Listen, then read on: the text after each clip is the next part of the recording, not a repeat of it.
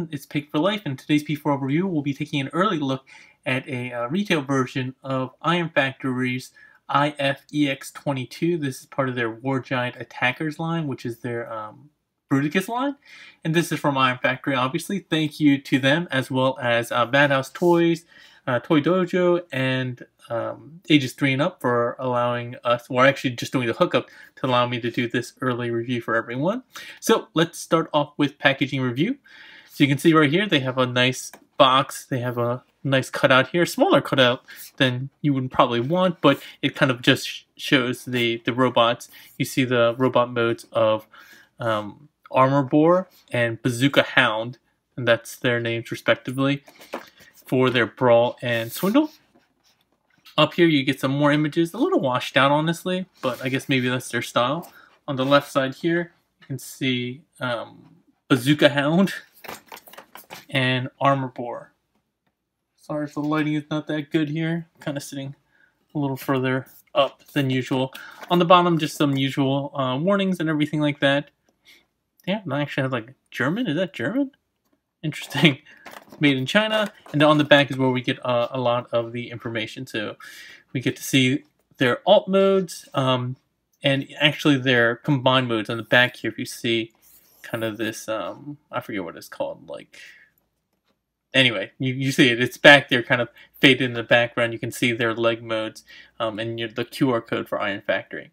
Alright, so once we get these guys out of packaging, they come in the standard Iron Factory kind of plastic clamshells. They do come with a set of instructions, which are kind of important. So very quickly, it goes from the robot modes, which they both come in, robot modes, and go into vehicle, but they also show some instructions on how to get them from vehicle to the giant's legs. And you can see a cool picture of their War Giant here, which I really like. I think it looks really, really cool in terms of overall proportions, and I like the styling a lot. And then they also have one quick tip on Armor Boar on how to get the leg out. The leg is a little tricky to get out. I actually don't think the instructions are all that good, or at least the tip is all that good for that. So I actually have a better method for everyone. So just stay tuned real quick. Let's get these guys out. You can see that they come with, they come with 2 sets of feet, as well as a number of accessories. So both of them come with 2 guns. Their Swindle comes with a bazooka and a handgun. I mean, I guess that's where he gets his name from, Bazooka Hound. I guess Handgun Hound would not sound as cool as Bazooka Hound, so that they went with a cooler gun. And then Armor Boar doesn't come with any armor. He comes with 2 kind of submachine gun looking things. So we'll take a look at those all in due time. We'll just spread these out and get these guys kind of up. Really quickly first, let's get Swindle properly in robot mode. Let's scooch up a bit actually. So his robot mode comes in like this, just because he has a fairly large backpack, but you have a double hinge here that will allow you to compact that up a little bit more, and so you don't have that front of the car or Jeep or whatever it is, that ATV kind of sitting above his head. You can see here the different weapons that they come with. So I kind of divided and conquered. I think this is his right foot, so I think this might be Brawl. I mean Swindle, and yeah, this should be Brawl. So yeah, there we go. Let's take a look at these one at a time. Let's start with Swindle and his accessories first. So starting off with robot mode review, you get his foot, which is really for combined mode, obviously. And we'll go into that in a little bit more detail, but it does transform seemingly into what people are assuming a kind of third vehicle, or I mean not third, but alternate vehicle for a lot of the accessories. A little tough to get in here to get this out, and then both of these will peg together and seemingly work with maybe the crotch piece or the chest piece to get another vehicle of some sort. They kind of showed it off slightly, and Wotafa's, I don't even know if I'm pronouncing that right, his quick video of or preview of War Giant.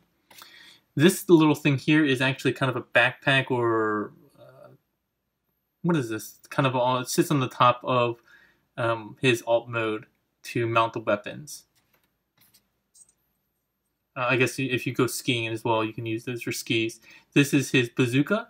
It has a couple of hidden handles, so one up front, and then another one here. And I thought this was a handle, but it's actually folded out, at least as far as I can tell, and you use it for combining the weapons. And I'll show that off in a bit as well. No molded paint, or no paint or anything like that, but for a figure this small, that kind of makes sense. Here's this little gun with a little scope there.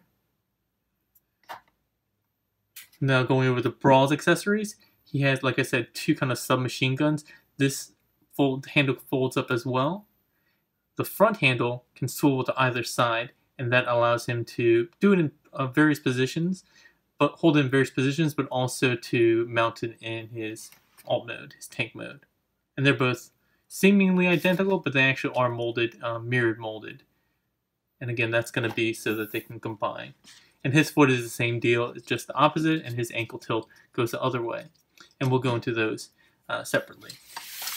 Moving those off to the side, let's bring in the actual figures themselves.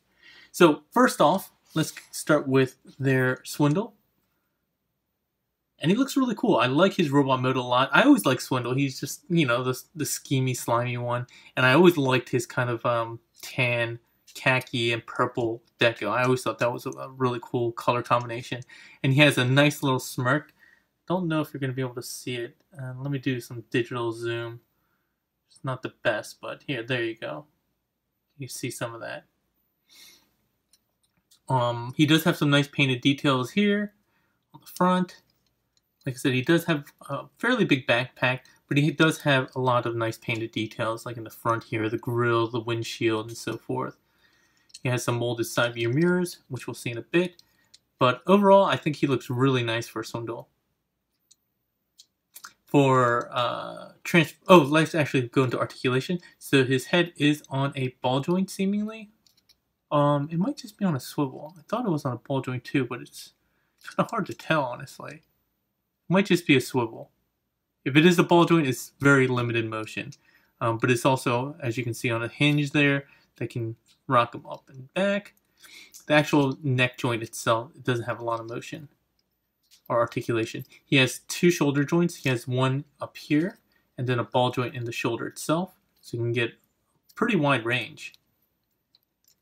And you're going to need that joint here to get down into alt mode. But he can rotate all the way around. He has a ball jointed elbow joint there, but he also has an upper elbow joint. It's kind of hard to make use out of just because of the molded area of his forearms. But yeah, if you bend it to the side, you can actually get 90 degrees out of that in and of itself, in addition to this. But you can't really use them both in conjunction. No hand articulation. It's just one molded piece, but he does have a wrist swivel, which is nice. He does have 360 waist. No ab crunch or anything like that.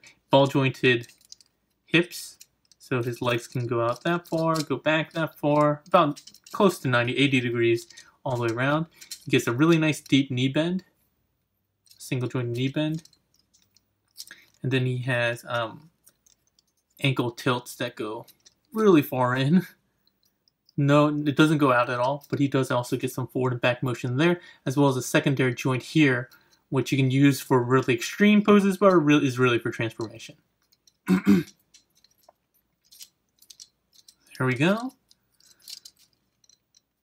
Let's get into Brawl very quickly, and you can see just the size differential between these two. Brawl is like huge. He's really, really big. And I don't know the actual skill. I haven't checked the skill chart in a while for these guys, but I think that kind of makes sense. He's a tank, so he should be considerably bigger. Brawl actually looks quite nice. His face sculpt is also really well detailed. His head seemingly is on a ball joint. It moves like that, but it's really tight on there. And it makes it difficult to do the transformations as the instructions say. The instructions say to turn the head around once you get to part of it, but it's actually really hard to do that. So it's not a big deal. You don't really need to. As far as his backpack goes, it's actually removable, and because it's on like a double post that swings around, you can actually have it positioned higher or lower, and you can see that the backpack here, I think formally, is supposed to be like this. But if you want a longer one, you can fold it out like that and swivel this around. Something like, here, put this down like that. You can get a much larger cannon if that's what you're trying to compensate with. Either way, I think it looks quite good. Don't do it like this. If it looks like this, that means you didn't swivel this inner peg around correctly. Should be well hidden. Anyway, that's getting into way too much detail. He also has 2 sets of shoulder joints. He has one on the inner part of his body. And then I think he does at least. I thought he did. Maybe not. Huh. Could have sworn he does. Okay, I thought I was dreaming for a bit, but it's very small. Ball joint in the shoulders. He does have a bicep swivel, and he doesn't have a ball joint here. He actually has a hinge for an elbow. Again, one molded hand, but he does have wrist swivel going on. 360 waist articulation. No ab crunch or anything like that. He does have ball jointed hips. Thigh swivel, which again I failed to mention Swindle has as well. Swindle has a swivel. I always forget the thigh swivel. I have no idea why. Maybe because I'm just an idiot. But he also has a really deep knee bend. I think it's 2 joints technically, because this bottom one here that is used for transformation. His foot is on a ball peg at the very base, but also a swivel back here. So you can get a pretty good range of motion, and then he has a separate heel. Oh, I guess I can mention that here as well. If you need extra stability, you can flip this out, but you really shouldn't need it. He has pretty big heels. The only bad thing about him on the back is that his lower leg is pretty exposed. Nothing really to do about that. He does have a little decent amount of kibble on the lower part of his leg as well. Alright, before we get into... oh, actually, let's show off their accessories. So, gun, peg in here. Again, flip out this little handle.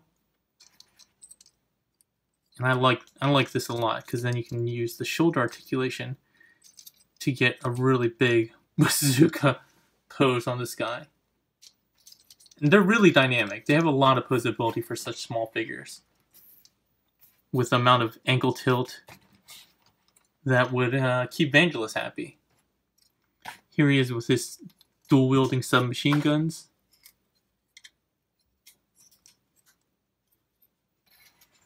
And there's also various ports around here that you could use if you wanted to mount it on the outside of his arm or something like that. But really, those are for alt mode. Very quickly, some comparisons. I don't have a ton of Iron Factory figures. I do have their 6-shot. And you can see 6-shot is kind of like Brawl size. And their Swindle is closer to their Drift or, what's his name? Deadshot? Not Deadshot. That's the Marvel guy. Whatever, you guys know what I'm talking about. The pre-Autobot Drift, the Decepticon Drift. Here's with an official Legends scale figure. This is the Hasbro, I want to say, Combiner Wars? Thundercracker? So, very, very good scale overall. I think he's a little too big. Again, he shouldn't be. I mean, 6-shot is really huge. I don't think Brawl should be that tall, but, you know, whatever. So let's get into transformation. Take these weapons off for now. Just put them off to the side. You sit back here. Out of focus. So the first thing I like to do with Bazooka Hound is actually deal with the lower legs first. So the first thing I'll do is you need to flip the toes around 180 degrees. And then use that extra hinge up here to come back and sit on what will be the top of the rear of the vehicle. Then go ahead and collapse in the legs. And then fold both halves together. should peg in very securely like so. Next up, let's go ahead and bring the head in. So flip this down on this hinge here, flip the head back. This will just close up like that. Next up, we'll deal with the arms. The arms are kind of weird. You need to have them bent backwards. So not the regular elbow joint, but actually backwards. And because of the molding, you kind of want to get it to an angle like this. Flip it like so. And get it back around. Come on.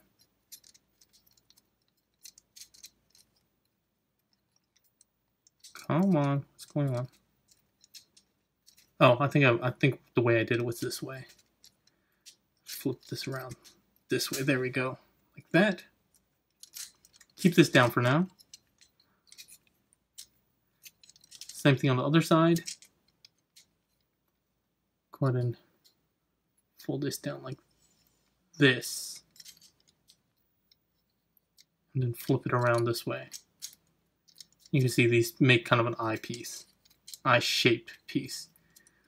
Get these down as low as possible on those shoulder joints. And they tab into the side here. Kind of into this hip area. Come on, there we go. From here, go ahead and bring the front of the vehicle down. There's two tabs that go into shoulders. From here, we can bring out those heel pieces. And I saved this for later just because they're kind of finicky in the sense that you have to get them aligned before you can close up the roof. So go ahead and close up, oh, not the roof, the side mirrors or side windows. So you want to get them kind of straightened out. Make sure they're straight. And then you'll see they slot in there. And then there's small tiny tabs here and here on either side of the windshield that will tab in. There you go. Bringing this piece that I was talking about before, that pegs into the two holes there, and that allows you to go ahead and mount these. So it says to go ahead and flip this out. You can mount this one here, but it makes it kind of crooked unless you barely have it pegged in. I think it actually looks better if you fold this up and peg it in using the back port. And then this one you just peg in as expected. There we go. The wheels do move. Nice little grill here. Cow catcher, is that what they call it? Painted windows. They look like they're metallic sky blue. No other real articulation. A little bit of openness back here, but not bad. But it does have decent amount of paint apps, especially again for such a small figure. Alright. I think that's it for Swindle or Bazooka Hound. Let's get rid of Armor Boar's weapons. So you can do the transformation without removing the backpack. I think it's actually easier, but we're going to try to do it without it, just so we can prove that you can do that. I like to deal with the legs first.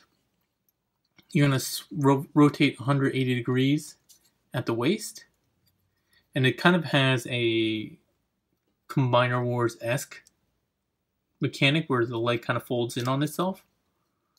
And you want to push down on the knee until everything is kind of flush here.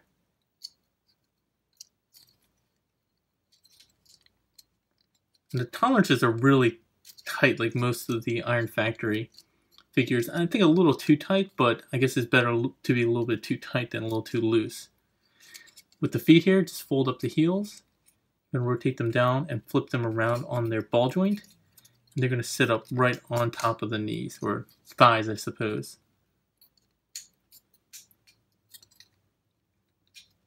There we go.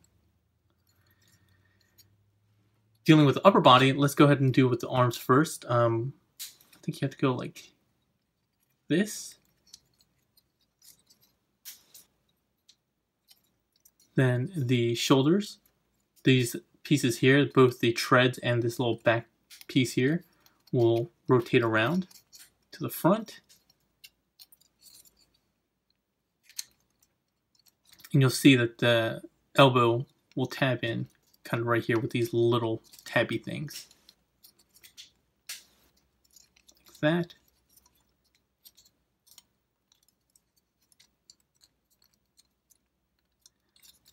Then you want to flip these around. They make the top of the front of the tank.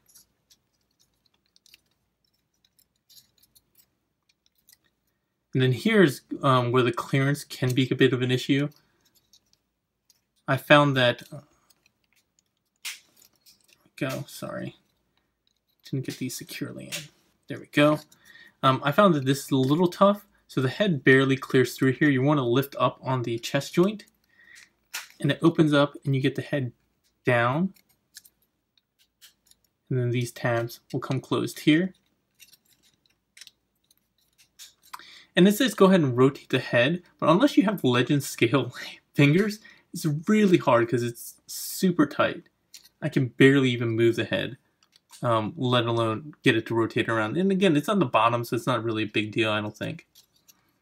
Sorry, this piece keeps coming undone.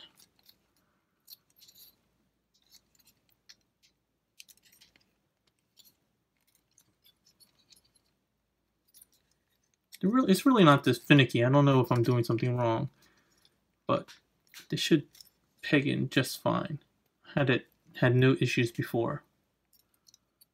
There we go. And then they also added these little flat pieces that will come in and peg in here, which is nice because it completes the entirety of the tread, which I don't think anybody would really have complained about, but it's nice that they did that. Lastly, you want to flip up the cannon and then rotate it all the way at the base joint. So again, I'm removing this just to show you. You want to have this position like this so it sits further back. And there we go. There we have Brawl in his tank mode.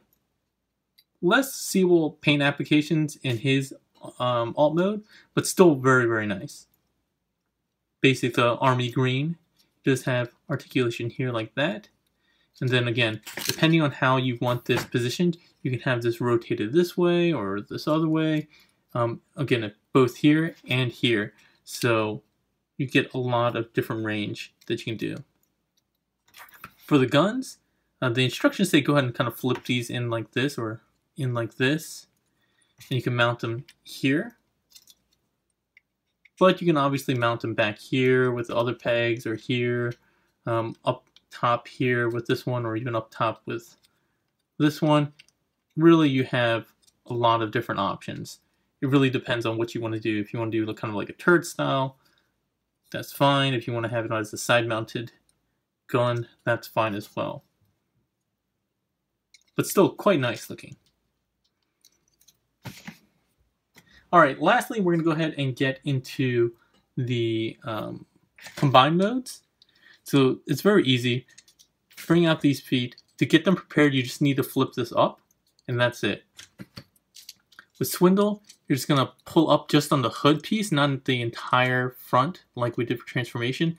And there's a joint in here, which is super tight and ratcheted, that you're going to bring out here, and it's going to slide in from the front to lock in whenever we get the rest of the figure. Down here you have two pegs that go into this joint, and then this back peg will go into his crotch, which is not going to feel very good for him, but he'll have to tough it out. There's his leg. You can see that he does have an ankle tilt. It goes kind of crazy. He doesn't have any forward or back, which is kind of a bummer, but he does have a toe articulation that goes forward and can also tilt.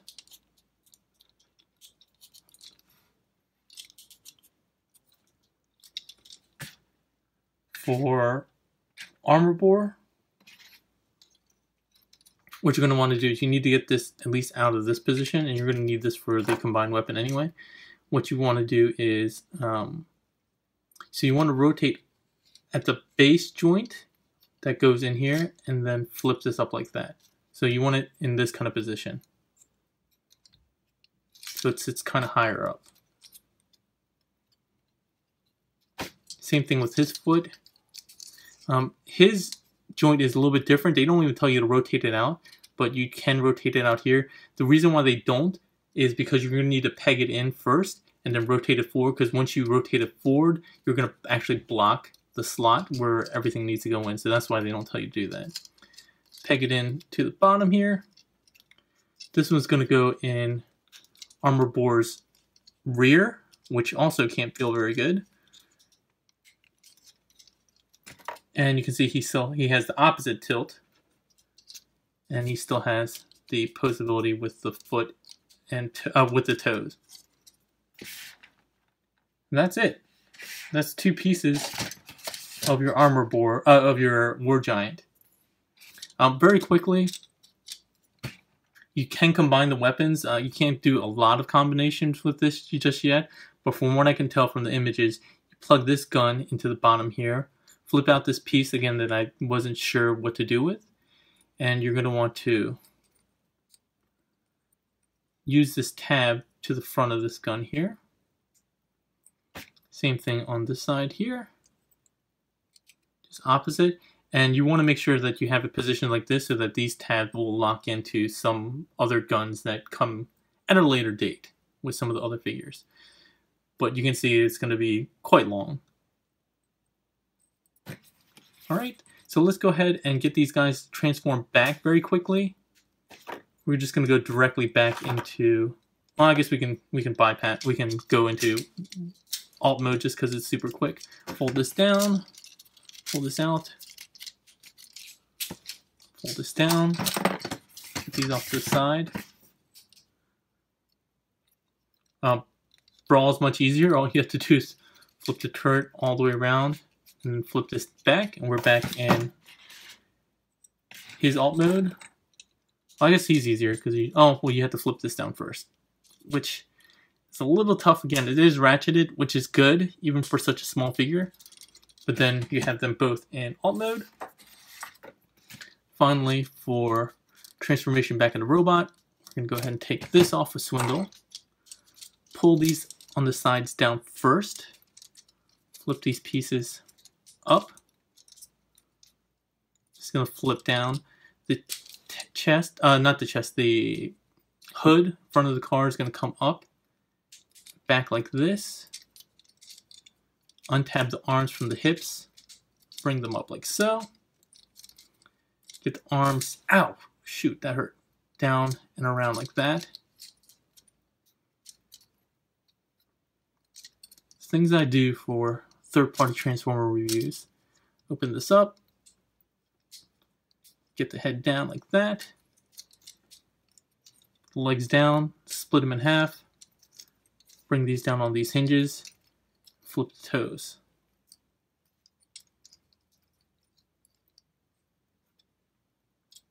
Like that. Alright, and make sure that this is all flipped down. I saved doing that until a little bit later just because it can get in the way of unfolding the legs. And again, can't really do anything with this as far as I can tell, but go ahead and flip the weapon down.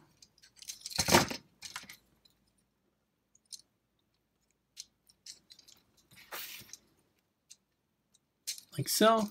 Then we have Swindle, or Bazooka Hound. And here we go like this. I'm going to go ahead and pull these down, untab this. Here. Oh, sorry, I forgot. I'm going to pull these tabs down too.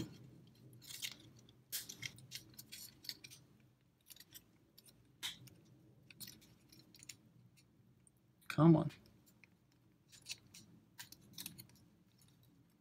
There we go. Kind of loosen all that up. Bring the head through the hole while bringing the chest down. Now we'll tab into place. Get the arms down like so, and then flip the shoulder pieces back around. Depending on how you want this transformed, I guess you could flip this closed. But I don't know if that's a better look than this. Either way, he does have some shoulder kibble. But officially, he's supposed to have him out like that. Flip the cannon up like this. Oh no, I had it right the other way. Well, let's flip it up just to get it out of the way of the legs. So here's the tricky part.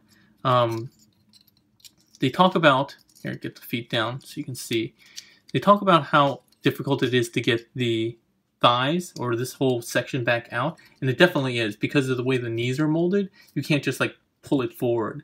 And they have some instructions. They say to go ahead and push on the upper part of the thigh and get it to peek out. This should come out just a little bit like that.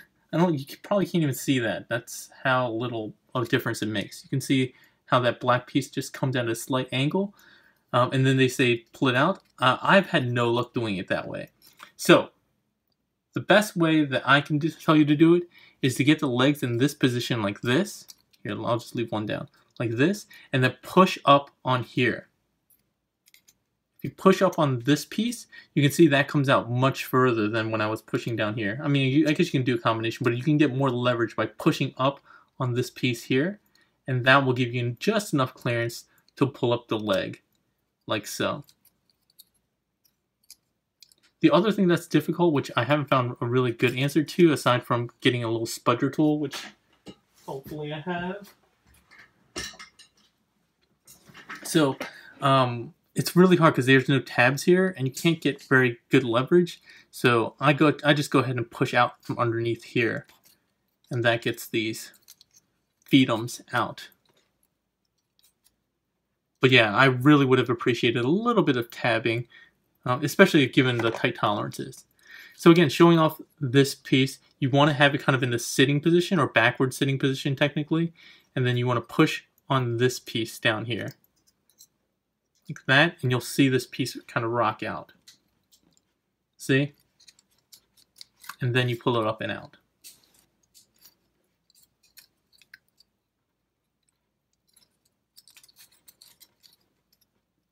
And with that, you have Armor Boar back in robot mode with his two machine guns. Make sure he's holding it the right way so he's not shooting himself. And there you have it.